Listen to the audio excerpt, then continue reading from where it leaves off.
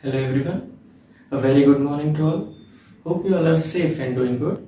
Today we have one more problem from previous year's question paper.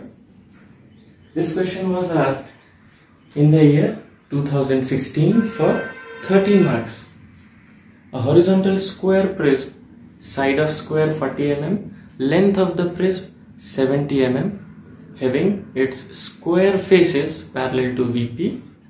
It is resting centrally with one of its rectangular faces on the top circular face of a cylindrical disc, base dia 90, thickness 25 mm. Draw isometric projection of the combination of solids. Show the axis of each solid. Indicate the direction of viewing. Give all dimensions. Here in the combination, first solid is a cylindrical disc, or you can say it's a cylinder or circular slab, and second solid is a square prism. Now cylindrical disc is resting on one of its circular face on the horizontal plane or on the ground, and the square prism, horizontal square prism, means axis of the square prism is parallel to HP. So the square prism is resting centrally with one of its rectangular faces on the top circular face of the cylindrical disc. So here first we have to project the cylindrical disc, then we'll locate the center of upper circular base, and then from the upper circular base or from the center we have to start projection of square prism. For circular base, we know that the helping figure for circle will be a square of same diameter. So first we have to project square of size ISO 90. So marking limits of ISO 90 along first and second axis, along first and second ISO axis, and then we have to draw lines from the lines parallel to first and second ISO axis, parallel to first and parallel to second ISO axis.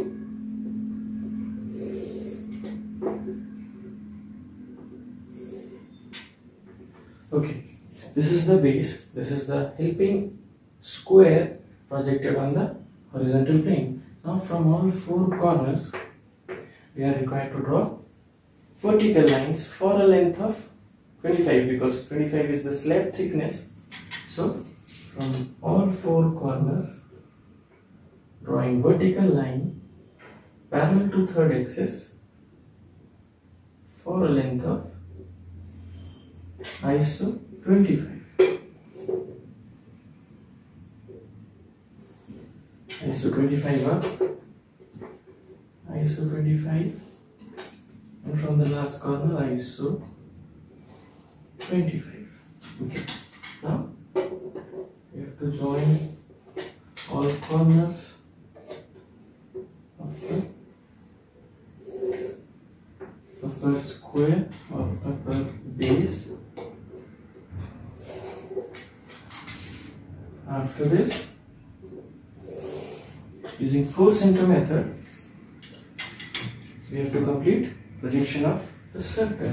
So for 4 center method, we know that first step is we have to bisect all 4 sides of the square, all 4 sides of the upper square, and all 4 sides of the lower square or base square. Okay, next step, for upper square we have to join opposite corners, diagonally opposite corners. Next step, from midpoint to opposite corner, from midpoint to opposite corner, from midpoint to opposite corner, and from midpoint to opposite corner. So we have all 4 centers. Starting from first center, this is my first center, this has radius, first part, second center, and this is second radius, second part, third center and third radius, third part, fourth center and fourth radius, fourth part. Now we have to repeat this process for bottom base or lower base. Again, first diagonal or larger or longer diagonal. Next step, from midpoint to opposite corner, midpoint to opposite corner, from midpoint to opposite corner, and from midpoint to opposite corner. This is my first center, second center, this is the center, third center, and this is fourth center. Now here for bottom base, we know that only front portion of the circular base will be visible. So starting from this center, this is radius, first part, then second center and second radius, third center, third radius, this is radius. Okay. Now here, from the extreme point on the circular or on the elliptical portion of the base to the corresponding point, this is the generator. Okay, this is first point and this is second point. Both points are points of intersection of curved portion and diagonal. So this is generator. Right. Next, we have to draw center lines parallel to first and second isoaxis, passing through all four midpoints of the square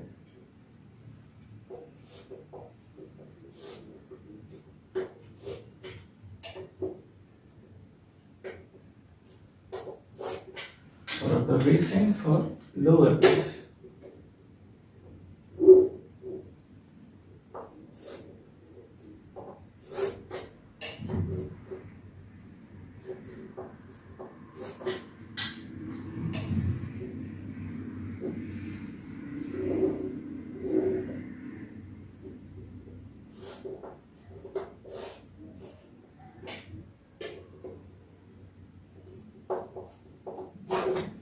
Okay, just assume that these 2 points are coinciding points. Okay, now from top center to bottom center, top center to bottom center, this is solid axis for the slab. Okay. This is the point and this will be the final curve or final shape. Right. Now, second solid, square prism, horizontal square prism is resting on its rectangular face on the top circular face of the disc. It means in the upper circular face, the square prism is resting centrally on its rectangular face, and for the prism, sides or square faces are parallel to VP. So if we are observing from this direction, if this is my direction of viewing or observation, then both square ends are parallel to VP. So for this direction, these square faces are parallel to VP. So we have to start our construction work from the horizontal or from the face, from the rectangular face, for which side of 40, side of the square or side of length 40 will be on this side, and length of the generator or length of the prism 70 mm will be on this side. So from the center we have to mark limits of 70 and 40. So marking limits of 70 and 40, half of 70 along second isoaxis, half of 70 on second isoaxis, and half of 40, which is 20, along first isoaxis, half of 40, 20 along first isoaxis. So these are 4 points. Now drawing lines through these 4 points parallel to first and second isoaxis. Parallel to first and parallel to second isoaxis.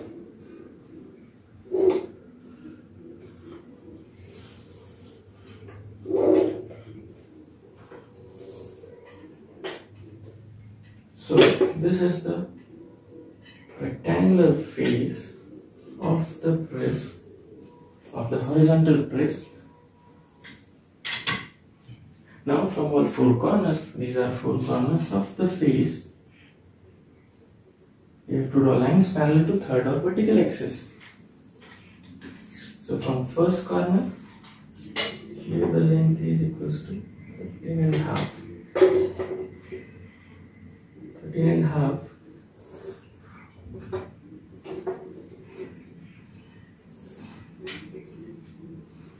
From third corner, vertically, and for fourth corner, vertically. Length is ISO 40 and ISO 40. Now joining all 4 corners.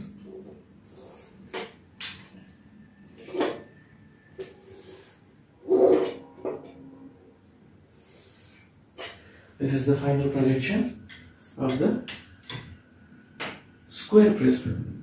Now we have to show all visible sides and generators of both solids. So for a square prism, this front square face is completely visible.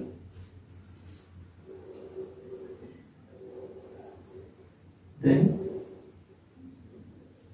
these are visible generators.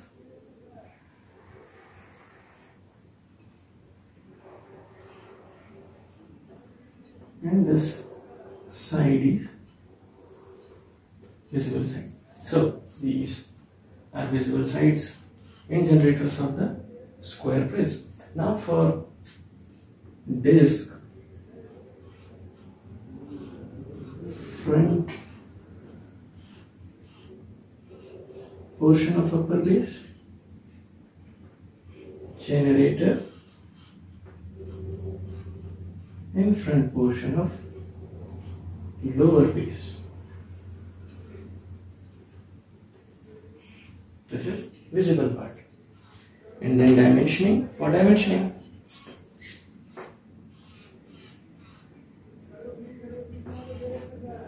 we have to draw lines parallel to first, second or third isoaxis for both extension and dimensioning line. This side is 40 mm.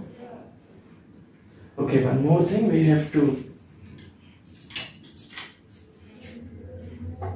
show central axis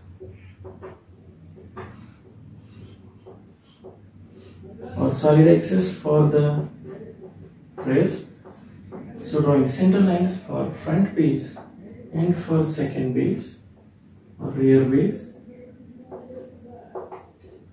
Center line will pass through all 4 midpoints, and then from front center to rear center. This is solid axis. Here this generator will dominate.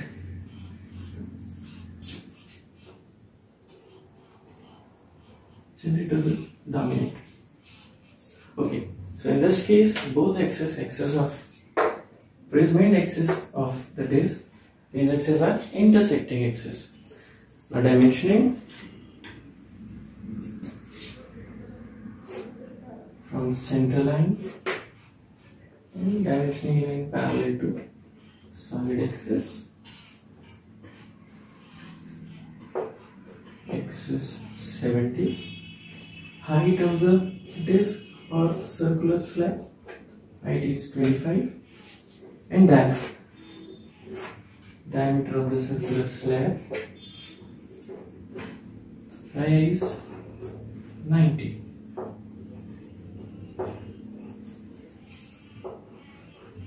And last direction of viewing, preferably from the center of the base along second isoaxis or parallel to second isoaxis. This is the direction. Last, labeling or naming of this drawing.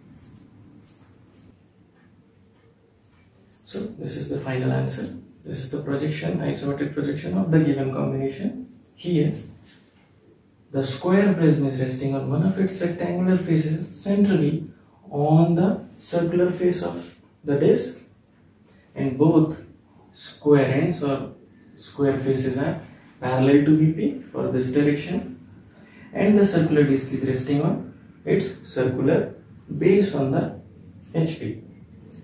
I request you to please draw this projection indicating direction of observation, direction of viewing, do all dimensioning. Please write heading of this drawing, and if you have any problem, any doubt in this question or in any other question of engineering graphics related to isometric projection or related to any other topic, please write your comments on the comment section. Thank you.